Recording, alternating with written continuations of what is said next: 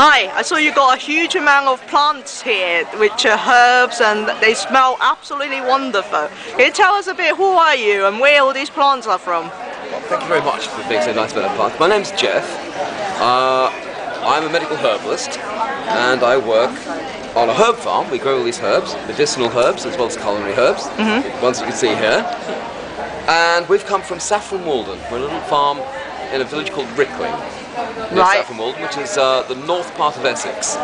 Okay. We've come down here this morning, and some of the herbs you've got here, I think you noticed or mentioned the blackcurrant sage. Yes. This is a blackcurrant sage. These beautiful, beautiful purple flowers on them. They look a little bit like an orchid, don't they? Yes. Got a very, very sweet blackcurranty smell. You rub the leaves, flavour. That's very nice for desserts. Right. And also gives you can use it in savoury dishes as well. Right. It'll grow outside it takes care of itself. It's semi-hardy, which means you may want to protect it when the frosts come. But on the other hand, if it's in a fairly sheltered environment, it'll be okay over the winter. We have them outside the farm where we grow these herbs, and it gets snowed on every year and it comes back year after year. They're fine. Let me take you down here and show you a few more of the herbs. Here's bulk standard thyme, as in parsley, sage, rosemary and thyme. Most people don't realise there's quite a few varieties of thyme. This is a lemon variegated thyme. This one here. This one, for instance, is... Yeah. This one, for instance, is a golden thyme. Now, they've all got slightly, subtly different flavours and tastes. But one of my favourites is this one, the orange thyme. Okay. Now, this has got a beautiful scent when you rub the leaves. Give the leaves a good squeeze just to get the essential oil, get the smell. Now, bees, that's beautiful. Yeah, bees love this. If you put this in your garden, you'll have thousands of bees crawling all over it constantly. Right, for the average person just starting out with a quick herb garden who wants to make something in maybe large pots or a window box or maybe a small little patch of garden outside, some of the common hardy ones are things like thyme and a sage. We've got, say, a green sage here. Parsley is a good one. Nice biennial herb, which means it'll last 2 years before flowering and going to seed. But what we've got down here made up of some herb baskets, which are a good idea to do for yourself. You can actually get baskets quite cheaply from your local garden centre.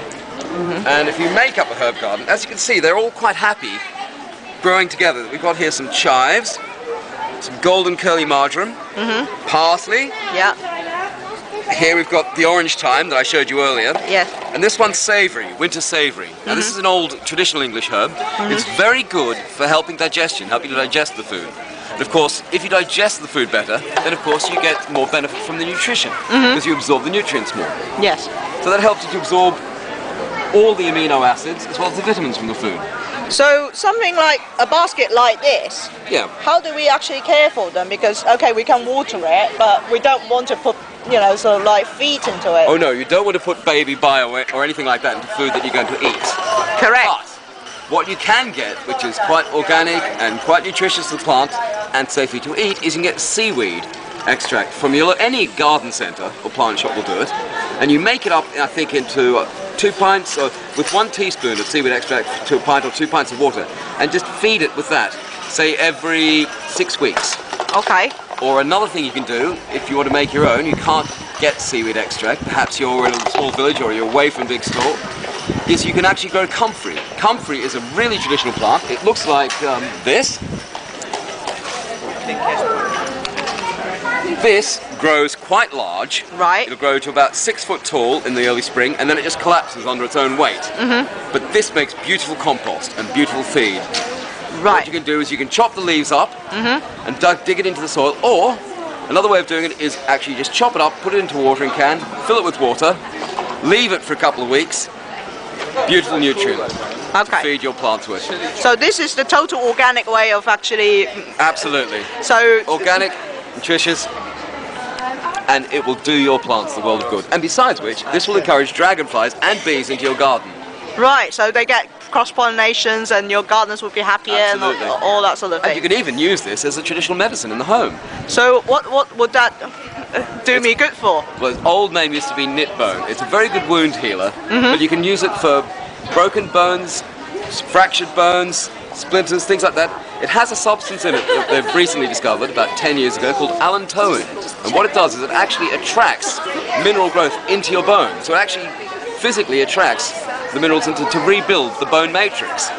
Right, so someone that actually have fractured bone syndrome, they don't like drinking milk or that sort of thing, this would be quite good to chop this up, make a poultice out of it, chop it up into a dampness, put it on, onto the plant, put some bandage over it, and then just wrap some plaster around that to seal it, and 4.5.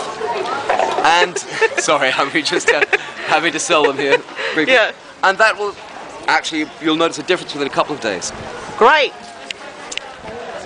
We grow these herbs in the farm in Rickling, and we travel to all over England every weekend between March and the end of October.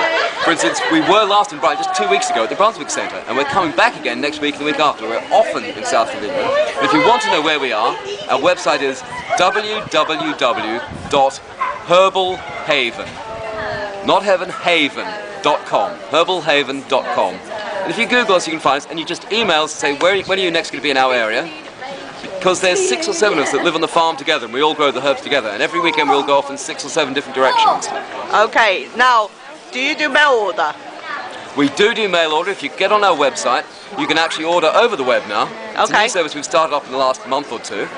And yeah, it works really well. So if we run short a bit of parsley and whatever, and we know when you're next in town, we can just order it and say we come and pick it up, or we could just get the postman if they don't squash it in the post. Absolutely. You're welcome to come visit the farm. We do welcome people to come to the farm and have a look around and see how we grow the herbs. We don't use any pesticides or anything unhealthy in growing at all. In fact, our total pest control is newts, frogs and toads.